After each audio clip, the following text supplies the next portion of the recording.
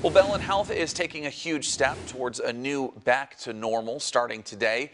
Clinics in our area are easing visitor restrictions for most patients. Now, that move comes after the CDC updated its COVID-19 guidelines for healthcare facilities. Bellin Health released a few reminders, though, along with the news, saying that masks are still required and those who have tested positive for COVID-19 or have been exposed in the last 10 days should not visit. And of course, if you are feeling sick, that you should remain home.